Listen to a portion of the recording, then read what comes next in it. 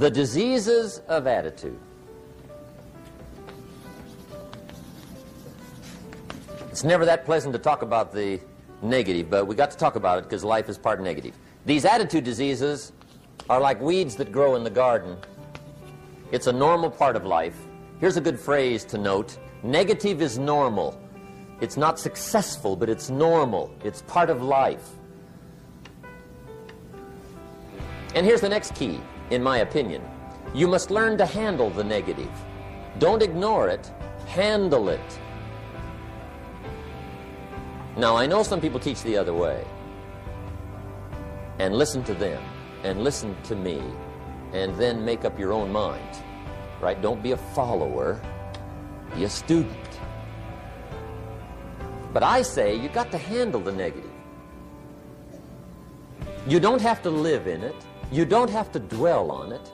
But you do have to handle it, my opinion. I know some people teach, just turn your head real quick and say, there's no weeds, there's no weeds, there's no weeds. They'll take your garden. So you've got to handle the negative. Here's what part of it is. It's called the Great War Between Good and Evil. Mr. Reynolds and I are working on a new book this year called The Great War Between Good and Evil. And there is a war on. The minute you were born, you got involved in the war between good and evil, between darkness and light, between negative and positive, between evil and good, between tyranny and democracy, between weeds and human activity. I mean, the war is on. If democracy sleeps, guess who never sleeps? Tyranny. In the absence of light, guess what's automatic? Darkness. If good does not arouse itself and become active, guess what moves in? Evil. It's a war. A mental war, a physical war, a financial war, between enterprise and ease, between accomplishment and failure. It's a war. That's why there's an Old Testament phrase that gives the best advice for human activity when it says, 6 days labor, 1 day rest. Now, I'm sure we've taken that to mean, don't work all 7 days, take one off. Here's what it also means, only take one off. Or you're liable to lose the war. Now, we've got it down to 5 and 2, and maybe that's not too dangerous, I don't know. If God would have thought of 5 and 2, he might have made it 5 and 2. I don't know. You can't think of everything. But here's what it does mean. Enterprise is better than ease. If you rest too long, the jungle overtakes the village. Now, here's the good news about the war between good and evil. Evil is no match for good, but good must be active. Weeds are no match for human activity, but if you stand still, how far in will they come? All the way. They'll grow right up around your shoes. But if you get busy, how far back can you take them? As far as you wish. They're no match, but you must be active. That's why the 6 and 1. Make sure you're not losing the war by taking off too much. Guess what the average years are after retirement? 6. 6. Which means don't retire. Your chances are too slim. Okay. The war between good and evil, the weeds. You got to make sure you recognize the negative, handle it, deal with it, and then go on. Let's make a list of the diseases of attitude that can wreck all your chances to do well. One of the words that destroys everything is called neglect. Neglect. And I found this out. A week of neglect could cost you a year of repair. It isn't worth it. So what to be on the lookout for? Here's the list. If you were making it, you'd have the same list I've got. Right? We're not covering anything new tonight. This is a reminding session, not a teaching session. But it doesn't hurt to go over it again. Here's the list. Attitude diseases. Number one is indifference. The shrug of the shoulder. The guy's not even concerned. He's just drifting. This is called the mild approach to life. A disease known as mildness.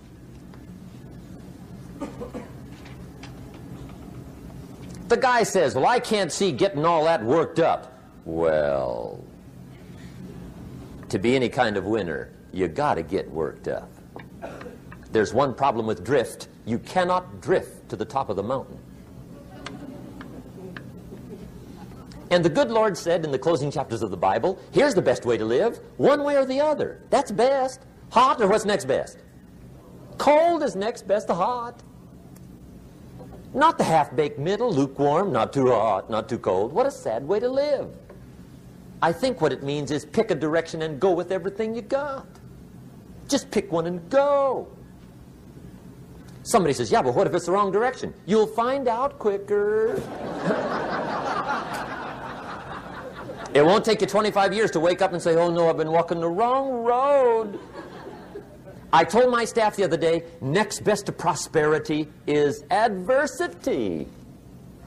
If one doesn't get you, pray for the other. We all do better from one of two reasons, inspiration or desperation. And I don't wish anything bad on you tonight, but if you're not inspired, I hope a wagon comes down your rut.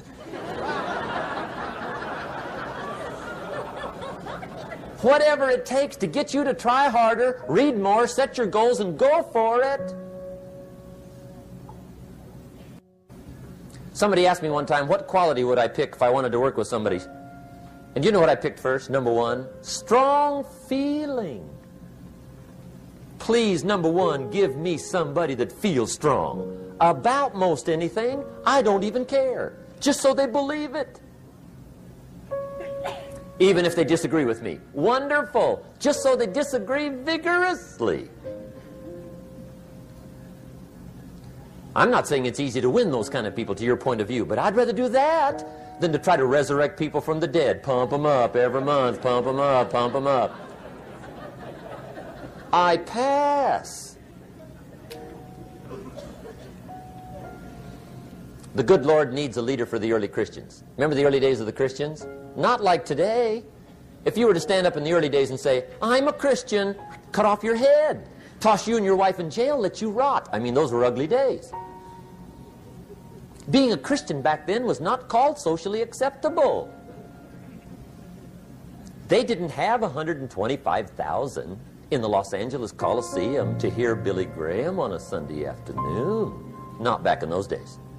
Back in those days when the Christians got in the Coliseum, it was a different story, right? I mean, the word was, stay out of the Coliseum, especially on Sunday. Last Sunday was Lions 33, Christians nothing. See, those were mean, tough struggle days for the Christians. Now, when the days are mean and tough and struggling, you got to have some kind of leader. Do you know who the good Lord picked for the leader when the days were mean and ugly? Saul from Tarsus. That's who he picked, Saul. I'll tell you what, I would have picked him. You would have picked him. Anybody would have picked Saul. Saul was one of those incredible guys. Once he got into something, look out. Everybody in the community knew what Saul was in. Because whatever he joined, he'd flip all the switches, open up all the dials, turn on all the faucets, and go like mad. He was known as All-Out Saul. I mean, he was something else. Now, at first, it wasn't working out well. Saul hated Christians, which makes a poor leader, right? I mean, that won't work.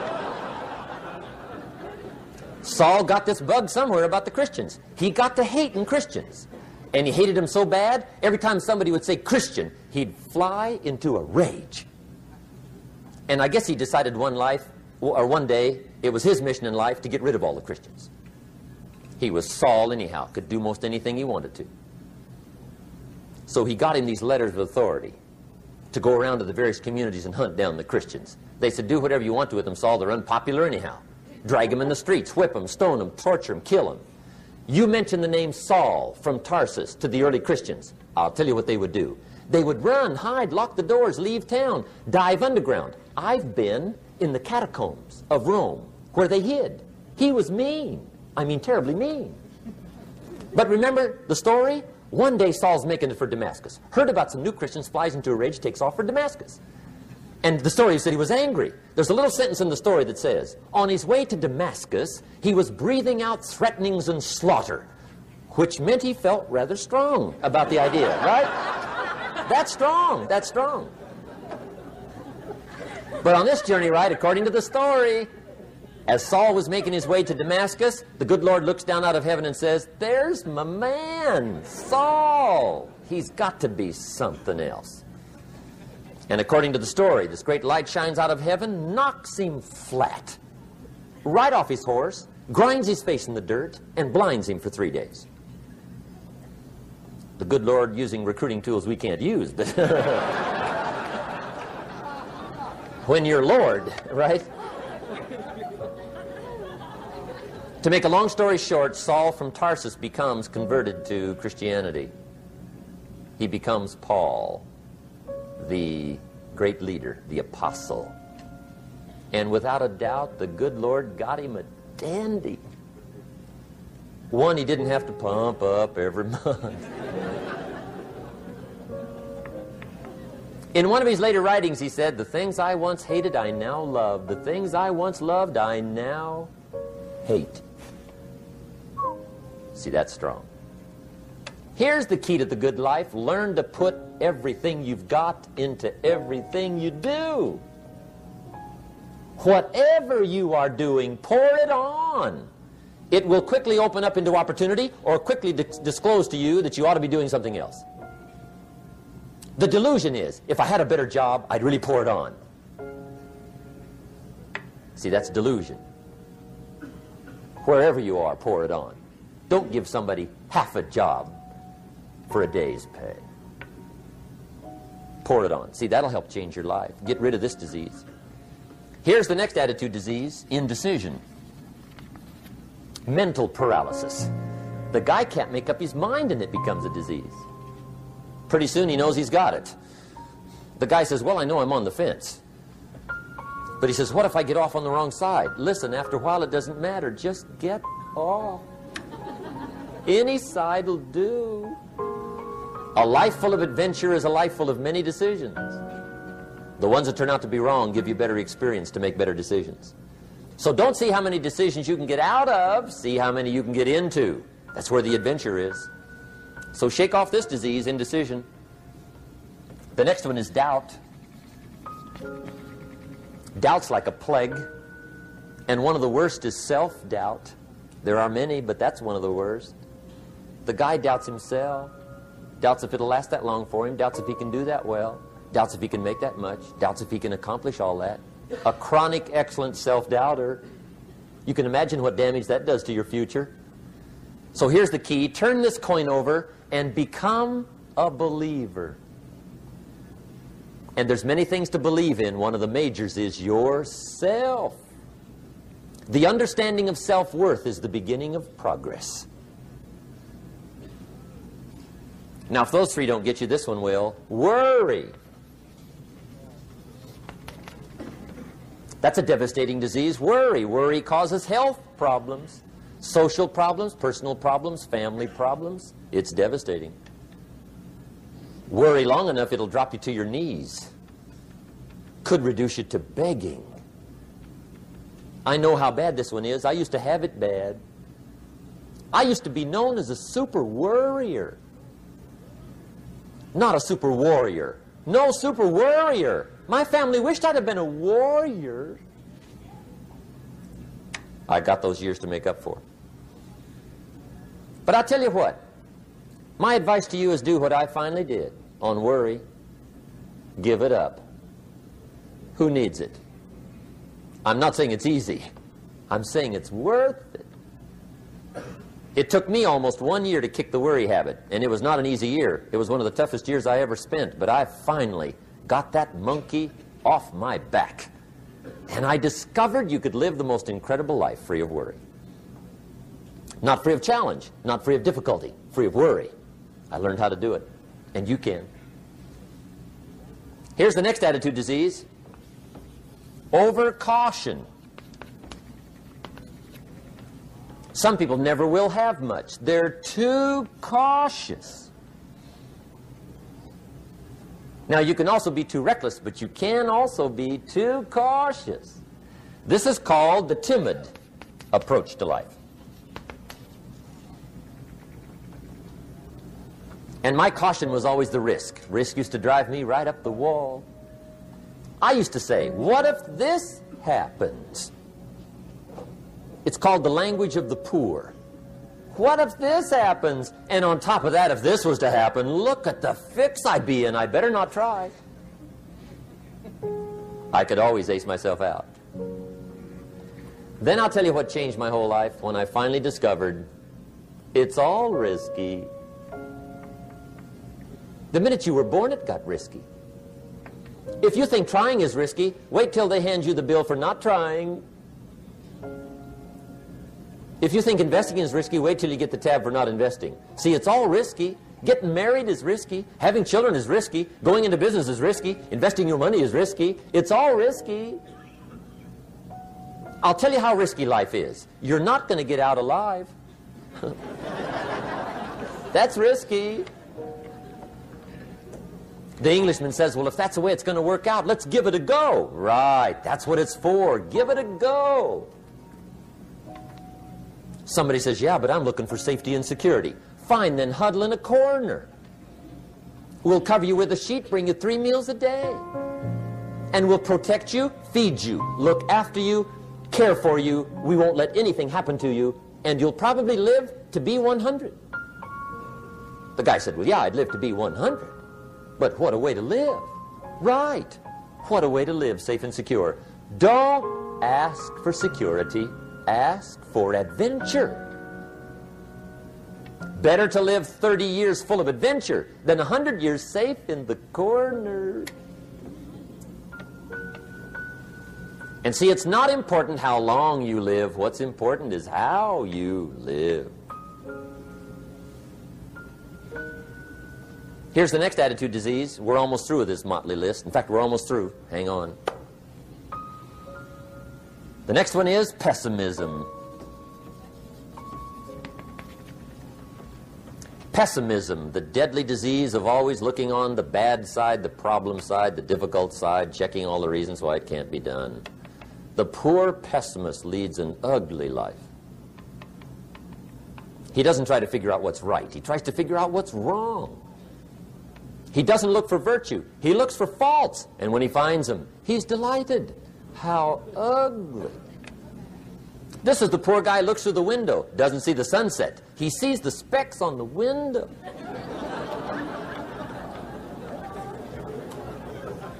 And this is the poor guy, right, who rushes up, takes such leave of his senses. This guy rushes up and he says, I've got 5 good reasons why it won't work. He's so dumb he doesn't know all he needs 1. He's got 5.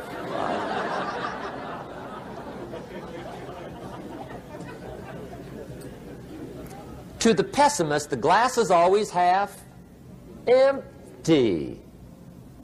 To the optimist, the glass is half full. Why would the same measure affect people 2 different ways? Answer, it all depends on how you look at it.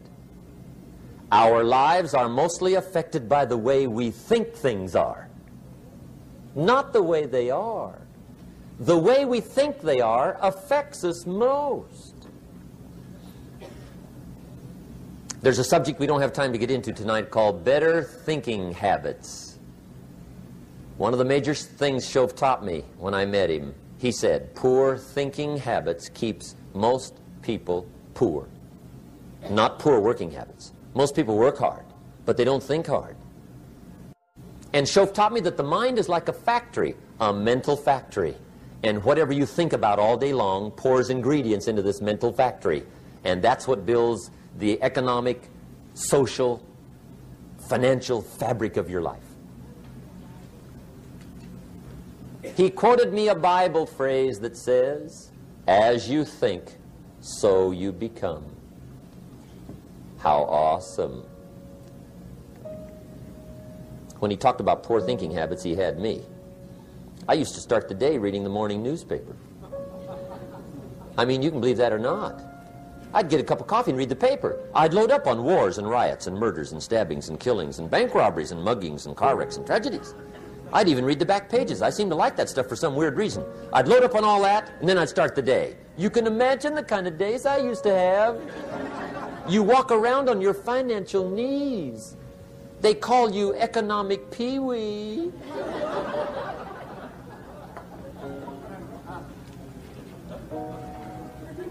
The guy says, I want to be a great leader. Wonderful. The first thing we do is follow him to his house. When we get there, we walk in and check his library, number one. Somebody says, well, why check his library? The reason is because what a man reads pours massive ingredients into his mental factory, and the fabric of his life is built from those ingredients. You would not believe what some people have got in their house to read. You would not believe. One of the best dressed up words I know for a lot of it is trash. Can you imagine dumping a barrel of trash into this mental factory every day and coming out with a rich, dynamic, positive life? It can't be done. You might as well try making a cake with cement. The kids back in Danbury, Connecticut, high school, they're asking me questions one day. I'm talking to the kids. Kids got good questions these days. One of them said to me, Mr. Rohn, how do you build the good life?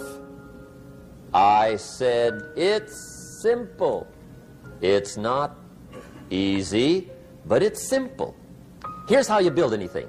Select the right ingredients, keep out the wrong ingredients, and it starts with thought. Everything starts with thought. So you must be wise and careful what you think about, because that starts everything. You got to be wise and careful. I asked the kids, what would happen if somebody dropped sugar in my coffee?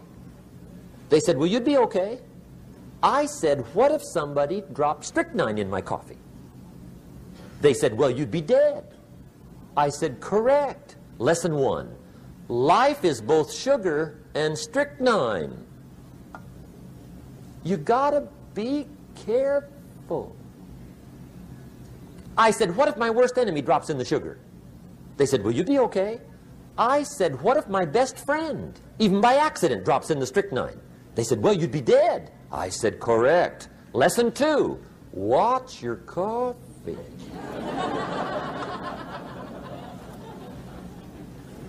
You got to be careful. See, it doesn't matter who hands you the bad stuff. It doesn't matter where you get the bad stuff. It'll still do its damage on your bank account, wherever you get it. Mr. Schoaf gave me one of the greatest phrases when I first met him when he said, Jim, every day stand guard at the door of your mind. How important. Stand guard at the door of your mind. And you decide what goes into your mental factory. Don't let anybody just dump anything they want to in your mental factory, because you've got to live with the results. Okay, here's the last disease, and we're through with this list. In fact, we're almost through. Hang on. The last subject is very brief. The last disease, but this one is deadly. Engage in this one, indulge in it even slightly, and you might as well forget the future, because it's going to forget you. Complaining, crying, whining, griping, a Bible word called murmuring. See, that'll ace your future. Spend 5 minutes complaining, and you have wasted 5. And you may have begun what's known as economic cancer of the bone. Surely they will soon haul you off into a financial desert and there let you choke on the dust of your own regret. I hope I said that well, so you won't forget. It's a deadly disease. If you don't think it's bad, ask the children of Israel of Old Testament fame. Typical of us all, their story just happened to get in the book. Story says, children of Israel were slaves. God performed a series of dazzling miracles and got them out. And now they're heading for the promised land. Remember the story? Heading for the promised land. Tragedy of the story, they never got there. Reason. From day one, they started to complain. They griped about the water. They griped about the weather. They whined and cried and griped about the food. They griped about the leadership. They whined and cried because it was too far, too cold, too hot, too difficult, too miserable. I mean, they whined and cried for years. Finally, God said, "I've had it, trip canceled." Or something like that. The story says they died in the desert, never got to the promised land. Which I think means two things. Indulge in this long enough, you get your future canceled. And I guess it also means even God himself can only take so much.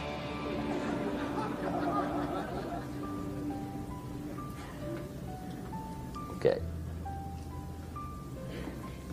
Just be on the lookout of the things that can destroy all the good you start. The war is on. And this evening, tomorrow, mentally, personally, socially, economically, you got to make sure you're winning the war. And this is part of it.